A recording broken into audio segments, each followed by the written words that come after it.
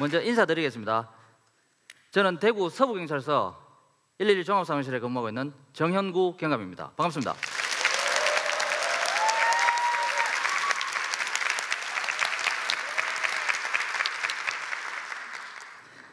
저는 대한민국 경찰입니다. 지금은 경찰 생활을 하면서도 성폭력 예방 전문 강사로도 활동을 하고 있습니다. 저는 오늘 여러분들과 함께 성폭력 예방이라는 결코 가볍지 않은 주제에 대해서 말씀을 드리려고 합니다. 한 재작년쯤이었습니다. 재작년 이맘때쯤이었는데 지하철 에스컬레이터에서 몰카를 찍은 사람을 잡아놓았다는 112 신고가 접수가 됩니다. 저는 관할 순찰차를 현장에 출동을 시켰고 현장에 출동한 경찰관이 지하철 직원으로부터 범인을 인계받아서 확인을 해보니까 고등학교에 다니는 남학생이었습니다. 이 친구는 며칠 전 친구들과 함께 에스컬레이터 몰카 동영상을 보았고 그리고 자기도 몰카를 찍어보려고 시도를 하다가 지하철 직원에게 붙잡히게 된 것입니다. 조사 결과 기존에 추가 범행도 발견이 되지 않고 당연히 전과도 없었고 학생인 점을 감안을 해서 간단한 조사만 하고 학생의 어머니를 불러서 기가를 시켰습니다. 그리고 이 사건은 저희 기억 속에서 사라져가고 있었습니다. 며칠 후 자신의 집 안방에서 목숨을 끊은 사람이 있다는 112 신고가 접수가 됩니다. 저는 평소 하던 대로 저희 경찰서에서는 3일에 1건에서 2건 정도는 자살 신고가 접수가 됩니다. 그래서 순찰차를 그리고 형사들을 현장에 출동을 시켰습니다. 한 2시간 후쯤 사건 처리 결과를 보고받은 저는 큰 충격에 빠집니다. 스스로 목숨을 끊은 사람은 얼마 전 지하철에서 몰카를 찍은 학생의 어머니였습니다. 그리고 그 어머니의 죽음을 발견한 사람은 바로 그 몰카를 찍은 학생이었고요. 어린 학생이 한순간의 잘못된 판단으로 사랑하는 어머니까지 잃게 되는 아주 비극적인 그런 사건이었습니다. 저는 이 사건을 접하고 경찰관으로서 성폭력범을 검거하고 처벌하는 것이 중요한 것이 아니라 그보다 더 중요한 것은 이런 비극적인 사건이 발생하지 않도록 미리 예방하는 것이 훨씬 더 중요하다는 사실을 깨닫게 됩니다. 그날 이후부터 저는 성폭력 예방 강의를 하러 다닙니다. 그런데 여러분 혹시 선무당이 사람 잡는다 이런 말 들어보셨습니까? 예, 많이들 들어보셨죠? 이 말은 어떤 일에 능력 없는 사람이 어떤 일을 함부로 하다가 그 일을 완전히 망쳐버리는 것을 말합니다. 제가 바로 선무당이었습니다. 성폭력에 대해서 제대로 교육을 받은 적도 없었습니다. 현장에서 성폭력범 그냥 잡아서 검거한 게 다였습니다. 검거하고 그 다음에 처벌한 게 다였습니다. 그리고 성폭력에 대해서 진지하게 고민해 본 적도 없습니다. 그렇다 보니까 그냥 성폭력을 예방해야 되겠다, 다시는 그런 피해를 받는 사람들이 없어야 되겠다는 생각으로 예방 강의를 하러 다니다 보니까 제 예방 강의에는 많은 문제점이 있었습니다. 가장 대표적인 문제점은 제가 남성 위주의 사고를 가지고 있었다는 것입니다. 저는 경북 성주 초전이라는 시골에서 나고 자랐습니다. 동네에 이렇게 뛰어다니면서 놀다 보면 동네에 계시는 할머니, 할아버지들께서 저를 보면 야 형구야 고추 다 익었나 한번 따먹어보자 이러십니다. 그럼 저는 화들짝 놀라서 막 도망을 가고 이랬어요. 그렇게 성폭력이나 혹은 성추행이 개념이 없던 그런 어린 시절을 보냈습니다. 그리고 자라서 남자 중학교를 나오고 남자 고등학교를 나오고 그리고 남학생이 대부분인 공과대학에 진학을 하게 됩니다. 왜 웃으십니까? 네. 사실 제가 공대 다닐 때 거의 남자가 90% 정도 됐는데요. 그 당시에 우리 공대생들이 하루에 쓰는 단어는 보통 3개 정도로 압축이 됩니다. 밥 묻나, 시험 어려웠제, 그리고 야 저 여자 죽이제. 그 정도가 다였습니다. 이렇게 대학생활을 마치고 저는 군대에 갔다가 그리고 경찰로 이렇게 근무를 하고 있습니다. 제가 이제껏 살아온 이런 저의 삶의 이력을 말씀드린 이유는 제가 누구보다도 가부정직 사회에서 자랐다는 이야기입니다. 그리고 남성 위주의 사회에서 자랐다는 말씀을 드리고 싶어서입니다.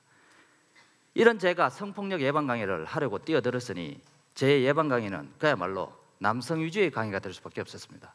그래서 남성들을 상대로는 그들을 잠재적 가해자로 보았습니다. 왜? 성폭력 사건 발생 가해자들의 대부분은 남성입니다. 그렇다 보니 멀쩡한 우리 남자분들을 앞에 앉혀놔놓고 너희들 장래에 성폭력하면 형사처벌받고 신분상 불이익은 받는 거는 당연한 거고, 그리고 폐가 망신한다, 이렇게 교육을 했습니다. 그러니까 앉아 계시는 분들 기분이 어떻겠어요? 나는 그렇게 나쁜 놈 아닌데 이렇게 생각합니다. 그리고 여성분들을 상대로는 밤늦게 다니지 않기, 그리고 야한 옷 입지 않기, 그 다음에 또 하나 더 있죠. 술 많이 마시지 않기, 이런 강의들을 했습니다. 그런데 실제로 정말로 밤늦게 다니지 않으면 성폭력이 예방될까요?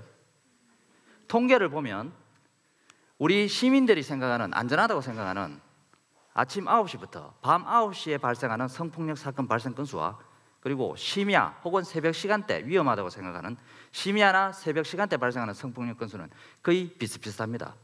이 말은 밤늦게 다니지 않는다고 성폭력이 예방되는 것이 아니라는 이야기입니다. 그리고 성폭력은 시간에 따라서 하는 것이 아니고 어느 순간 또 어느 때 가리지 않고 발생할 수 있다는 이야기입니다. 그리고 야한 옷 입지 않기는 어떻습니까? 지금까지 성폭력 피해자였던 유치원에 다니는 아동들이, 그리고 학교에 교복을 입고 다니던 학생들이, 직장에 다니는 직장인들이 야한 옷을 입어서 성폭력을 당했을까요?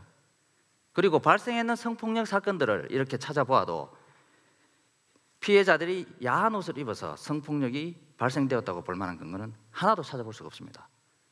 이렇게 저희 성폭력 예방 강의는 성폭력에 아무런 도움이 되지 않는 부끄럽지만 그런 강의였습니다. 그런데 문제는 이렇게 문제가 있는 성폭력 예방 강의인데요. 그런데 더 심각하고 더 큰 문제가 있습니다. 그것은 바로 이런 잘못된 생각들이 성폭력 피해의 책임을 여성에게 돌린다는 게, 이게 더 큰 문제입니다. 제가 과거 형사생활을 할 때 성폭력 사건을 처리를 하면요, 저는 제 자신도 모르게 다른 일반 범죄 피해자들에게 하지 않았던 질문들을 막 던집니다. 아니, 왜 그렇게 늦은 시간에 여자가 돌아다녀? 그리고 술은 왜 그렇게 많이 먹었어? 그리고 성폭력 발생한 게 지금 한 달이 지났는데 지금 고소장 들이밀면 어떻게 증거 수집하고 어떻게 이 수사해가 범인 잡으라고? 혹시 너 이 친구하고 사귀는 사이 아니냐? 이런 식으로 피해자에게 책임을 묻는 듯한 그런 질문들을 던져서 피해자들의 마음을 아프게 하고, 그리고 피해자들 스스로에게 자책감이 들도록 했었습니다. 그런데 제가 성폭력에 대해서 하나 둘씩 알아가면서 저의 이 잘못된 남성주의 사고가 아무런 책임 없는, 그리고 아무런 잘못 없는 여성 피해자들에게 혹은 그냥 피해자들에게 얼마나 마음에 깊은 상처를 주었는지 깨닫기 시작했습니다. 성폭력 사건 수사라는 그 이유만으로 피해자분들에게 마음 아픈 상처를 주게 된 거, 저 정말 죄송하게 생각합니다. 이미 10여 년이 지났지만 저는 오늘 이 자리를 빌어서 제가 조사했던 성폭력 피해자분들, 그리고 다른 성폭력 피해자분들에게 꼭 드리고 싶은 말씀이 있습니다. 성폭력은 여러분들의 잘못이 아닙니다. 그리고 성폭력의 책임은 가해자들이 져야 하지 여러분들이 지는 것이 아닙니다. 그리고 여러분들은 떳떳합니다. 저는 이 말씀을 꼭 드리고 싶었습니다.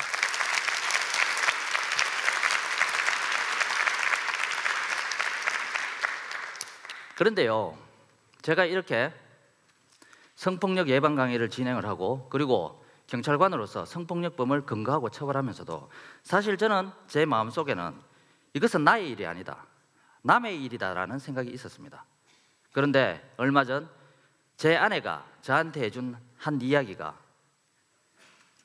결코 남의 일이 아니고 그 일이 나의 일이구나, 성폭력도 나의 일이구나라는 것을 깨닫게 해주는 계기가 있었습니다. 언젠지 기억은 나진 않지만 제 아내가 초등학교 2학년 때쯤이었답니다. 학교에서 집에 돌아와 보니까 장모님이죠, 장모님께서 빈병 정리를 하고 계셨습니다. 그리고 잠시 후에 그 빈병을 가지러 남자 2명이 왔답니다. 그래서 빈병을 이제 수거하러 다른 사람이 왔었어요. 그리고 빈병 정리를 마친 이제 장모님은 저희 아내에게 엄마는 시장 갔다 올 테니까 집 잘 보고 있어라면서 집을 나가버리십니다. 제 아내 혼자 집에 남게 됩니다. 잠시 후 빈병을 가지러 왔던 남자 중에 한 사람이 제 아내의 가슴을 더듬으면서 추행을 하기 시작했습니다. 그런데 같이 왔던 다른 한 사람이 적극적으로 범행을 가담을 하지 않아서 더 이상의 피해는 없었답니다. 제 아내는 그 일이 있고 나서 30여 년을 문득문득 떠오르는 그 당시의 기억 때문에 수치심과 불쾌감에 시달려야 했습니다. 제 아내는 그 이야기를 저한테 해주면서 어떤 상황에서 성폭력이 발생하는지, 그리고 성폭력이 발생하려 할 때 어떻게 대처해야 되는지 몰라서 성폭력이 당하는 사람들이 없도록, 자기와 같이 몰라서 성폭력이 당하는 사람들이 없도록 예방 강의를 가면 꼭 자기 이야기를 해달라고 했습니다. 제 아내의 이런 이야기를 듣고 나서 이제 성폭력은 남의 이야기가 아니었습니다. 바로 저의 이야기였습니다. 저는 과거에는 성폭력이라는 것이 그냥 범죄 행위, 형법이나 성폭력 관련 특별법에 의해서 처벌받는 범죄 행위로만 생각을 했었습니다. 그런데 성폭력은 상대방 의사에 반해서 상대방의 성적 자기결정권을 침해하여 성적 수치심이나 불쾌감을 느끼는 모든 행위로 정의가 됩니다. 간단히 설명을 드리면 다른 사람의 말이나 행동 때문에 내가 성적 수치심이나 불쾌감이 들었다, 이러면 다 성폭력이라는 이야기입니다. 직장에서 직장 상사들의 말이나 혹은 직장 동료들의 행동 때문에 성적 수치심이나 불쾌감 느끼셨다면 성폭력 당하신 겁니다. 성폭력 경험하신 거예요. 그리고 모임에 가서 다른 사람의 음담패설로 불쾌하셨다면, 집으로 가는 골목길에서 바바리맨을 만나신 적이 있으시다면, 군대 생활을 하시면서 고참으로부터 원치 않는 신체 접촉을 당하셨다면 성폭력 경험하신 겁니다. 이제 저를 포함해서 성폭력으로부터 완전히 자유로울 수 있는 사람은 아무도 없습니다. 성폭력으로부터 안전한 장소도 없고요, 그리고 안전한 시간 따위는 아예 존재하지 않습니다. 이것이 바로 우리 모두가 지금 바로 성폭력 예방에 나서야 하는 이유이기도 합니다. 자, 그러면 이런 성폭력을 어떻게 예방할 것이냐? 성폭력은 범죄 예방입니다. 그런데 이 범죄 예방이라는 것이요, 절대 쉽고 단순한 일이 아닙니다. 몇백 년에 걸친 수많은 학자들의 논의에도 불구하고 모든 상황에 적용되는 그런 딱 부러지는 범죄 예방 이론 하나 없는 것만 봐도 성폭력 예방이라는 것이 몇 마디의 말이나 혹은 몇 개의 법률로 예방되는 것이 아닙니다. 그래서 저는 오늘 여러분들께 일상생활에서 실천할 수 있는 성폭력 예방법을 말씀드리려고 합니다. 저는 딸이 2명인데요. 딸 둘인데 제 딸들을 어릴 때부터 장인 장모님에게 맡겨서 기르고 있습니다. 그런데 어느 날 제 아내가 애들이 이제 컸는지 할아버지가 엉덩이 만지는 것이 싫다고 이야기했다는 것입니다. 저와 제 아내는 이 문제에 대해서 서로 상의를 했습니다. 제 아내는 딸들이 할아버지가 엉덩이 만지는 것이 싫다고 이야기를 했는데 그 이야기를 할아버지한테 해야 될지 말아야 될지 고민이랍니다. 왜? 이때까지 키워주셨는데 이런 말씀 드리면 섭섭해 하실 거고 기분 나빠하실 것 같아서 이야기하기가 부담스럽대요. 그래서 그러면 내가 이야기할게, 그렇게 했습니다. 그러니까 집사람은, 제 아내는 이렇게 이야기를 합니다. 그래도 사위인 당신이 그런 이야기 하는 것보다 딸인 내가 이야기하는 게 나을 것 같다. 그 다음날 제 아내는 장인어른에게 아빠, 우리 애들이 할아버지가 엉덩이 만지는 거 싫어해라고 이야기했습니다. 장인어른은 이때까지 입히고 재우고 먹이고 목욕시키고 똥기저귀 갈아가면서 키워왔던 손녀들이 귀여워서 엉덩이 한번 만지는 것도 못 만지게 하는 사위하고 딸이 굉장히 섭섭해하셨을 것 같아요. 그런데 우리 장인어른은 이 섭섭한 마음보다는 딸들을 사랑하는 마음이 훨씬 더, 손녀를 사랑하는 마음이 훨씬 더 컸습니다. 그래서 그 이후로는 엉덩이를 만지진 않으십니다. 과거 제가 성폭력에 대해서 잘 모를 때였다면 우리 딸들이 만약 저에게 아빠, 할아버지가 엉덩이 만지는 것이 싫으라고 이야기했으면 저는 그 자리에서 야, 할아버지가 니들 다 키웠어. 엄마 아빠는 한 일 없어. 그리고 할아버지가 니들 귀여워서 엉덩이 만지는 건데 그 정도는 이해해야지라고 이야기를 했을 겁니다. 만약 그랬다면 우리 딸들은 이야기해도 소용없네, 내가 조금 싫어도 참고 견뎌야 되네, 이렇게 생각을 했을 겁니다. 그랬다면 지금까지 피해자들처럼 자기가 싫어하는 행동을 다른 사람이 하더라도 그냥 참고 견디고 그 고통을 혼자 감내해야 됐을지도 모릅니다. 그런데 다행히 제 딸들은 싫다는 말을 저와 아내에게 해주었고, 그리고 저와 아내는 그 말을 잘 받아들여 주었습니다. 그리고 약간의 고민이 있었지만 장인어른에게 엉덩이 만지는 행동 좀 하지 마세요라고 말씀을 드렸습니다. 장인어른은 기분이 안 좋았지만 엉덩이를 안 만지게 됐어요.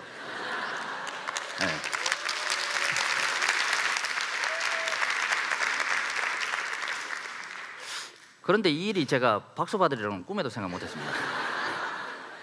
어쨌거나 이렇게 평소에 상대방의 어떤 행동이나 말에 대해서 싫다고 말을 할 수 있도록 하기 위해서는 평소에 훈련을 해야 됩니다. 평소에.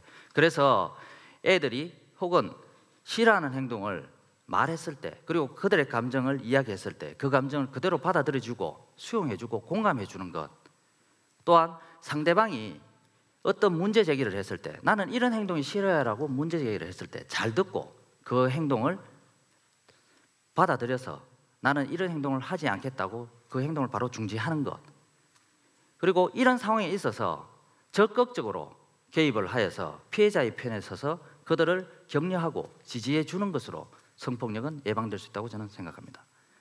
지금까지 저는 경찰관으로서 그리고 성폭력 예방 전문 강사로서 생활을 해본 바 성폭력 예방이 그렇게 만만하고 쉬운 일은 아닙니다. 그리고 성폭력 예방이 하루아침에 이루어질 수 있는 일도 아니었습니다.